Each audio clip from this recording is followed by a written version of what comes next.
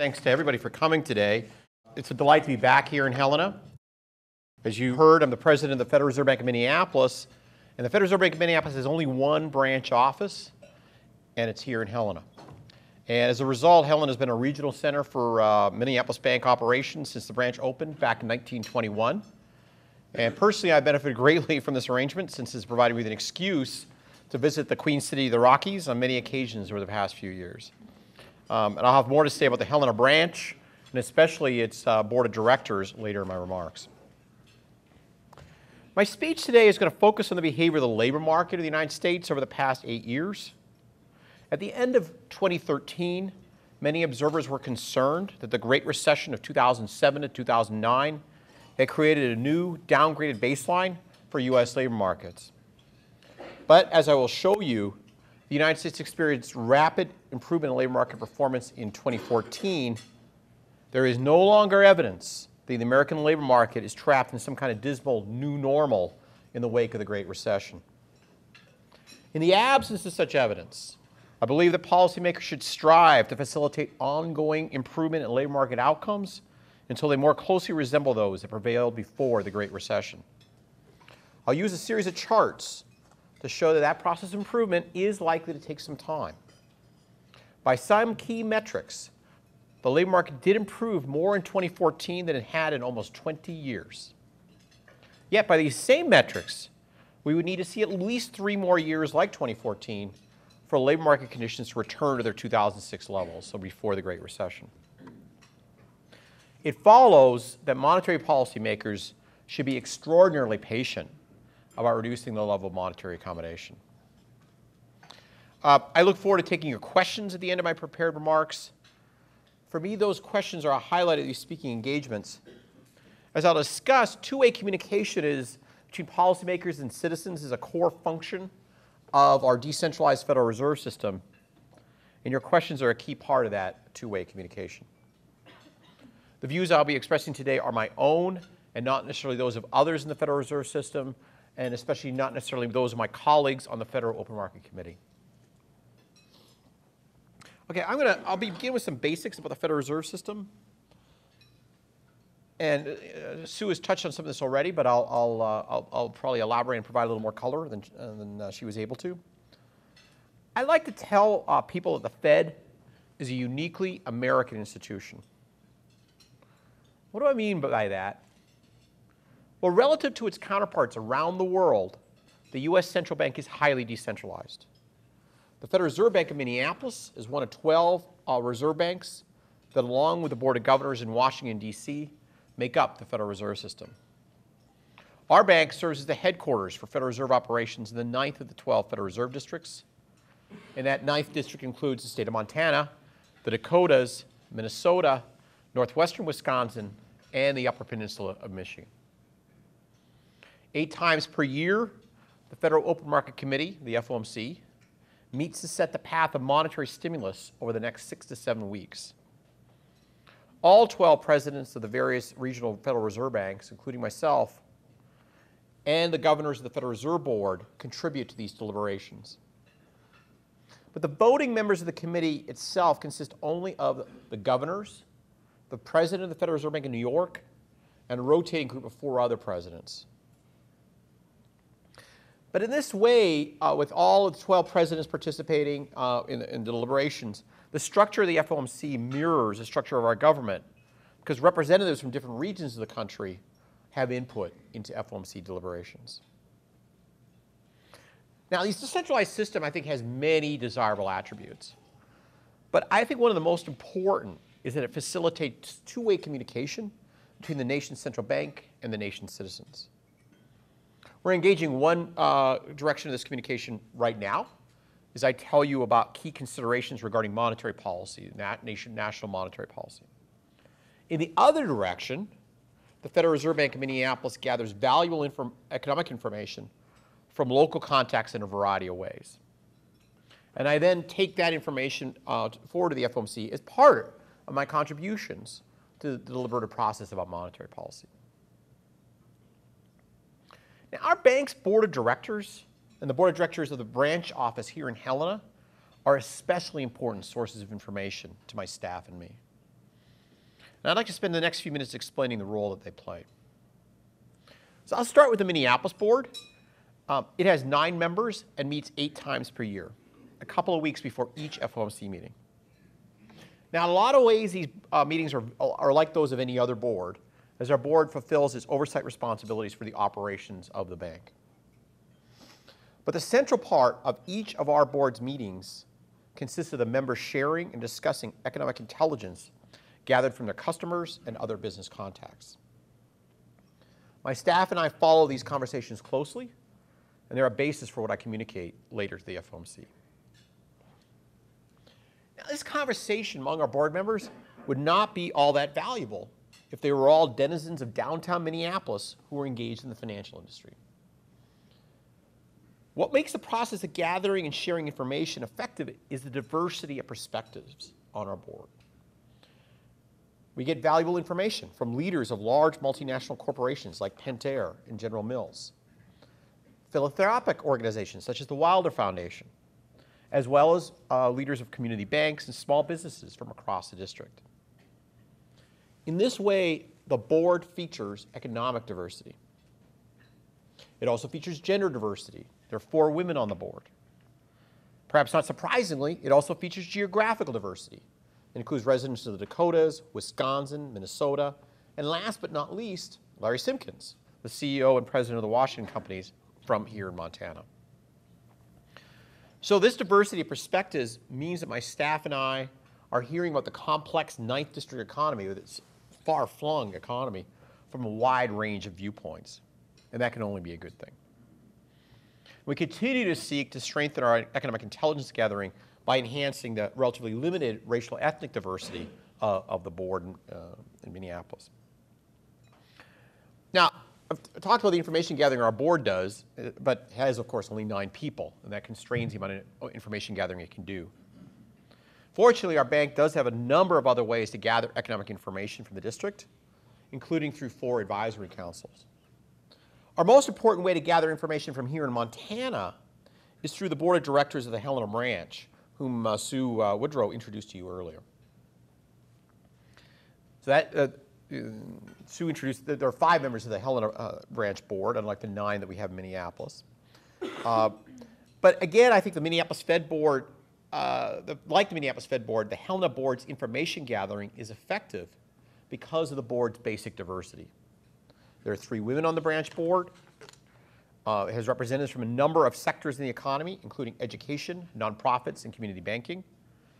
Geographically, the Helena branch board includes representatives from all over the state, including Wolf Point up in the northeast corner and Missoula in the southwest. And the newest director on our Helena branch board, someone usually is from Helena. Sarah Walsh is the chief operating officer with Payne West Financial.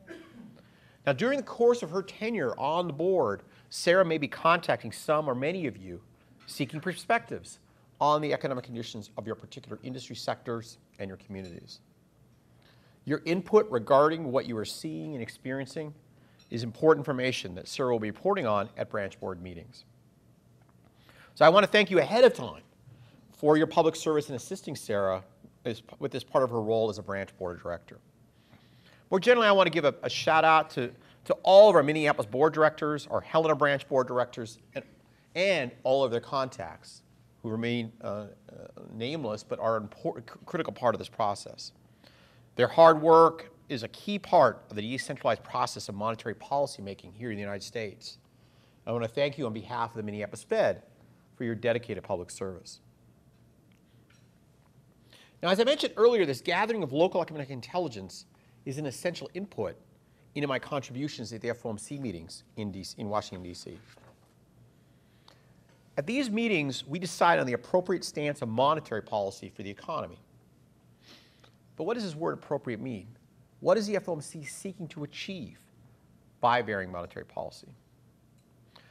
Well, our goals come from our creators, Congress. And Congress has charged the FOMC with making monetary policy to achieve 2 goals: to promote maximum employment and to promote price stability. The FOMC has interpreted the second goal, price stability, to mean keeping inflation close to 2%. So with those objectives in mind, promoting max employment and promoting price stability, I now want to turn to the FOMC's performance with respect to its employment mandate over the past 8 years. So this will be from December 2006 through December 2014. And many metrics are used to measure labor market performance in the United States. I'm going to focus on what I see as the most basic of these metrics, which is the fraction of people who have a job.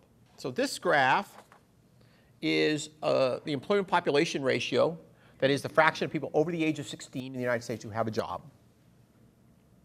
And the darkened part of you shouldn't be able to see the light line because you're not supposed to look at that yet.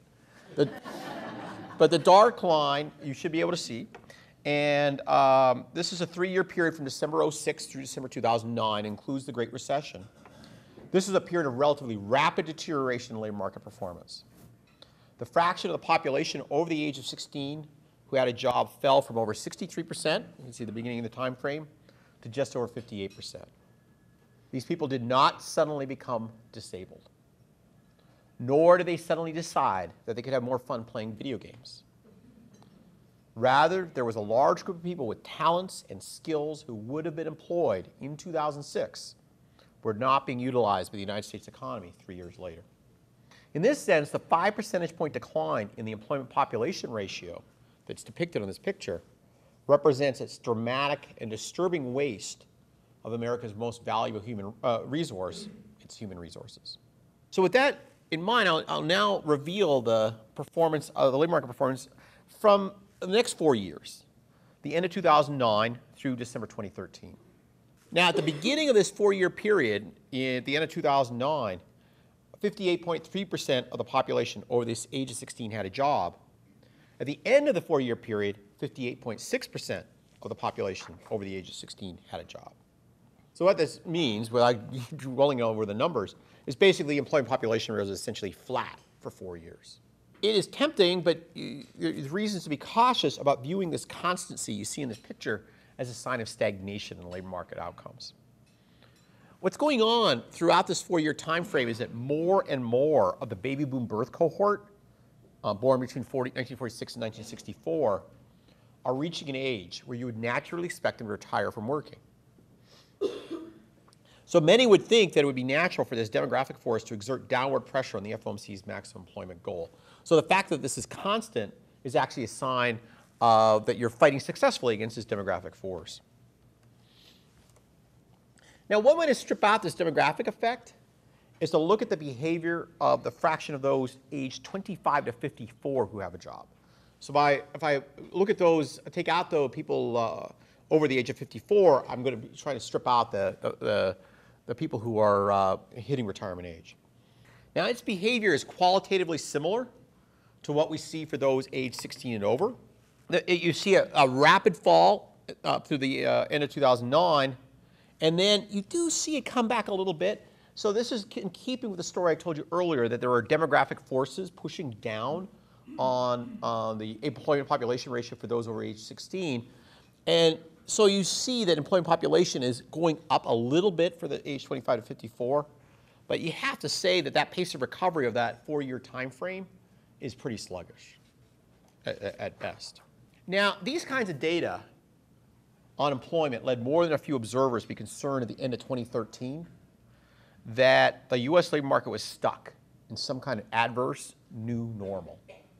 Good news is, if you look at this chart, this is basically what's going on with employment population in 2014, and it shows you that this pessimism was unwarranted. The fraction of people over the age of 16 who have a job grew by 0.6 percentage points in 1 year. Now, this looks modest in this chart, and the reason it's modest, by the way, is important to understand why it looks modest. It's because this fall was so big. That's why it looks modest. This is equivalent to 1.4 million jobs beyond what's required to match population growth alone. And it's tied for the largest December increase in the last 17 years. Okay? So that's what happened with employment population in 2014 for those over age 16. If I look at those age 25 to 54, that fraction rose by 0.9 percentage points. And that's the largest December to December increase in over a quarter century, over 25 years. Now, I've been emphasizing the changes in the labor market during the course of the last year, 2014, and we have now received 4 months of labor market data from 2015. And economic activity was definitely subdued in the first quarter of 2015. My own estimate is economic output, measured in terms of real gross domestic product, may well have contracted during that time period. We've had a first estimate that's slightly positive in terms of growth. We'll get a second estimate tomorrow. The final estimate will come forward next month. And by final estimate, I mean final estimate for now. There'll be other estimates. But basically, we had a very sluggish first quarter. Despite this sluggishness, key labor market metrics continue to improve, although at a slightly lower rate than what we observed in 2014. So I would say the message from 2015 labor market data is really the same as 2014. There's no reason to think of the Great Recession as leaving the U.S. economy, the U.S. labor market, stuck in some weak new normal. Okay, so what does this say about monetary policy? As I told you earlier, the FOMC has been charged by Congress with making monetary policies so as to promote max employment. I think the performance of the U.S. labor market in 2014 has big consequences for how we interpret that labor market mandate. At the end of 2013, as I mentioned, it was plausible, though depressing, to think that labor market performance had been permanently degraded by the Great Recession of 2007 to 2009. You could have thought at the end of 2013 that we were actually close to fulfilling our max employment mandate. But 2014 just blew up that possibility. Last year featured the largest improvement in labor market performance in many years. It's just not, this dramatic change is not consistent with an economy stuck in a post-recession new normal. The pessimists were wrong. And so the FOMC should be aiming to facilitate a continuation of the 2014 improvement in the labor market. So then the natural question is, how close are we? And at any point in time, it's very hard to answer that question. There are large uncertainties about the long-run level of employment in the economy. My point is simply that the remarkable improvement we saw in 2014 is strong evidence that we had permanent damage to the economy, to the labor market from the Great Recession. Without clear signs of such damage, I think it's natural for the FOMC to treat the pre-recession year of 2006 at least as a key guidepost in thinking about employment objectives. So suppose we did that. We think of 2006 as representing maximum employment. How long would it take the U.S. economy to get back to maximum employment? So what I'm going to do now is show you that very simple extrapolations that it will take at least 3 more years, as good as we had in 2014. So this is a graph squeezed into the left half of the picture that I showed you earlier, really. The graph of the employment population ratio for those aged 16 and over from December 2006 now to the end of 2014. And we can see that the fraction of people over the age of 16 who have a job in December of 2014, 8 years later, is well below where we were in the end of 2006. Now I'm going to do a hypothetical. I'm going to extend the graph by assuming the next 6 years were as good as 2014.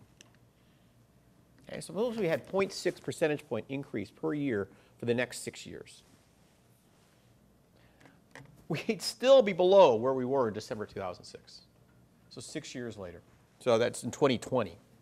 I told you earlier you should be cautious about using this measure of labor market health because of the aging of the baby boom birth cohort. So I think it's useful to do a similar extrapolation using the age 25 to 54 group. And here what we've done is assume we had 4 more years as good as 2014. 2015, 2016, 2017, and 2018 were all as good as 2014. Then at the end of 2018, we would be slightly above where we were at the beginning of 2007. Now, so what this is saying is that if we have more years like 2014, enough of them, we can get back to where we were in 2006.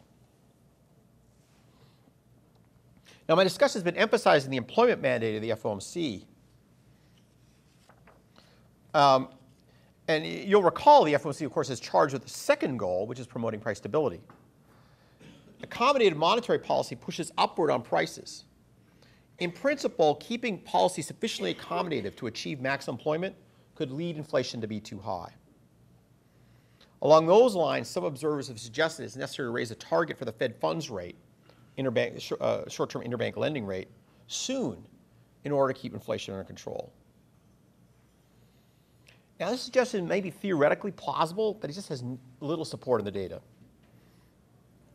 Now, the FOMC, as I mentioned earlier, has translated price stability into a personal consumption expenditure inflation, PCE inflation rate of 2%. Here's what inflation has looked like over the last 7 years. I'm showing you headline PCE inflation includes the price of energy, food and energy goods and services. So this moves around a lot. Movements in oil prices translate to movements in gasoline prices. That's a relatively large fraction of the basket that individuals buy, and so this moves it around quite a bit. But it's averaged less than it's averaged 1.3% since the start of the Great Recession more than 7 years ago. As of this March, it was 0.3%, so well below 2. It has been below 2% for nearly 3 years. This is all about the past. Where's inflation going to go in the future? The reason I ask that is because that's where monetary policy is going to have its impact. We can't rewrite the past. We're making monetary policy with an eye to having a better future. And usually we think of monetary policies having an impact of a lag of about 18 to 24 months. So where's inflation supposed to go? Both private sector and public sector forecasters are currently forecasting PCE inflation to remain below the FOMC's target over the next 18 to 24 months, and indeed beyond that. So let's look at the private sector first.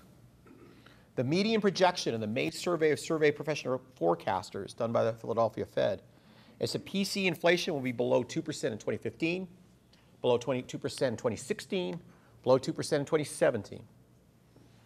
In terms of the public sector, the minutes from the April FOMC meeting specifically state that the board staff's outlook is that PCE inflation will remain below 2% through 2017. These forecasts correspond to my own. I've been saying for some time that I don't expect PCE inflation to return to target until 2018. So we've got both the private sector weighing in and the public sector forecasters weighing in. They both come to the same conclusion. Inflation is not going to come back to target for until 2018. So what should we conclude from this discussion of inflation and employment? Now, I've suggested that given the absence of clear evidence of post-recession damage, the strong labor market conditions of 2006 are a natural characterization for the FOMC's goal of maximum employment. And I use strong in a relative sense. 2006 was not as strong as 2000, so I'm not cherry-picking some magical year relative to the whole history of U.S. labor market performance.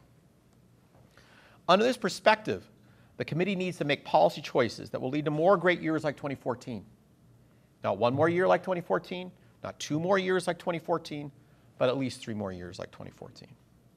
And at the same time, my current outlook for inflation and those of private sector and public sector forecasters is that it will not return to target for 3 years.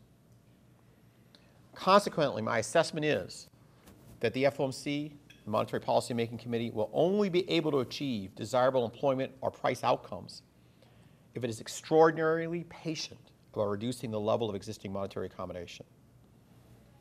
In particular, I don't see raising the target range for the Fed funds rate above its current low level in 2015 as being consistent with the pursuit of the kind of labor market outcomes that we are charged with delivering. I'll wrap up and we can open the floor for questions. So I'm an economist by training. I was a professor of economics for many years. And economics is often, with good reason, called the dismal science. And I understand why people say it. But my message today to you is one of hope and optimism. From 2006 to 2009, we saw a marked deterioration in labor market performance. As recently as a year and a half ago, it seemed like this loss of human resources might prove to be permanent. But the rapid growth in employment outcomes we saw in 2014 shattered this hypothesis. The lesson of 2014 is clear. We can do better. The FOMC is charged with promoting maximum employment. In the wake of 2014, I see no reason why the committee should not aim to facilitate continued improvement in labor market conditions. I see no reason why we should not be aiming for the strong labor market conditions that prevailed at the end of 2014. We will only get there if we make the right choices. The FOMC can only achieve its congressionally mandated price and employment goals by being extraordinarily patient in reducing the level of monetary accommodation. Under my current outlook, I continue to believe that it would be a mistake to raise the target range for the Fed funds rate in 2015. I've spent some time also discussing the important role of Federal Reserve Bank board and branch board directors in the monetary policy process. I want to conclude by once again thanking all of them for their dedicated public service. Thank you very much for listening, and I look forward to taking your questions.